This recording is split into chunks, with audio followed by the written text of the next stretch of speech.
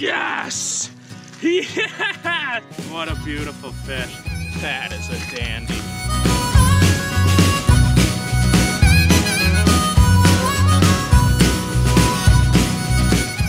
Look at that fish. That's a beauty.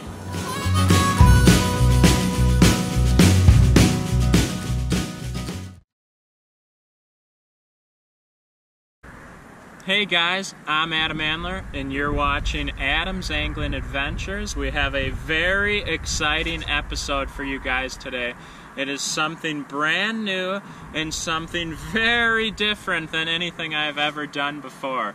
And in today's episode, I am back up in Crosse, Wisconsin. We are fishing the Black River, and today we are actually targeting bowfin, also known as dogfish, through the ice. Stay tuned, guys. It's going to be an awesome episode. Oh yeah, he's on there. Got him. Got him.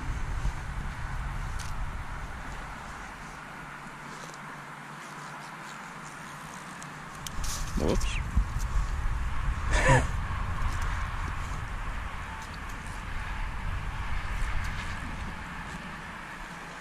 Not a ton of weight, but it's fighting different than a bass.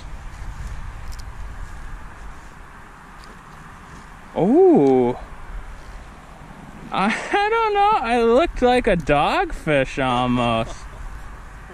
It sure ain't fighting like a bass. I want to say it looked like it is a dogfish. I swear, I knew it. I'm like, that sure looked like one. I've never caught one of them through the ice. Dude, that is awesome. Yeah, it's a bowfin dogfish. They got that dark spot. Wow, is that neat looking? I was gonna say, that ain't fighting like a bass. That is awesome, man. First one ever through the ice. Yeah, look at that. Barely hooked, too. You were right, Phil. There's everything back here. You weren't kidding. Most people would be upset to catch one. I'm pretty excited. Look at that fish, man. Real pretty. Look at those colors. Barely hooked too, just perfectly in the roof of the mouth. He put up a pretty good fight. Absolutely, I'll take it. Measure him quick. He's definitely over 20. As long as he's laying perfect right there. 22? 22. Heck yeah. I'm fired up. First bowfin through the ice? First one ever through the ice. Only awesome. Caught 2 ever in my life, open water. That's awesome. I knew it though. I didn't want to say it because it sounds so strange, but when it swam by, I'm like, man, that looked like a dogfish. And it was. We're gonna let him go. Real pretty fish. Just, whoa, easy there, buddy. He thinks he's a land creature. But no, you belong in the water. Woohoo! Nice. Alright everybody, I just want to show you exactly what I'm using today to catch these bowfin, also known as a dogfish. And it's a real simple setup. I'm actually using what I would typically use for bass or pike. And all it takes is a medium or large shiner, a treble hook, a small treble hook, I like to use a size 8, a fluorocarbon leader, and a beaver dam tip-up.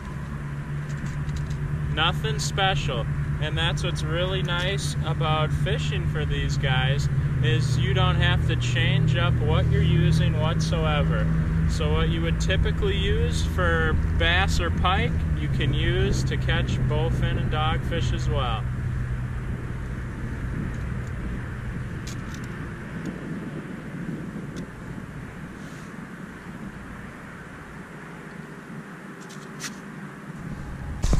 We got her that time.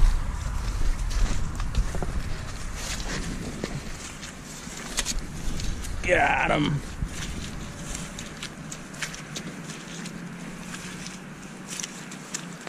Another dogfish! That's a giant!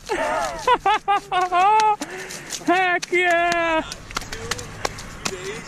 That's on the left. That one's way bigger than the one yesterday, man. Unbelievable. Never got one through the ice in my life, and now back-to-back days. Look at that beauty. Woohoo! That is unreal. This one's definitely bigger than the one I got yesterday. Easily.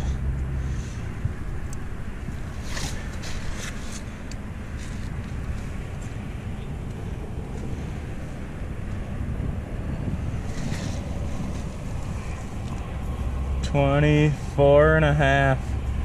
What a beauty.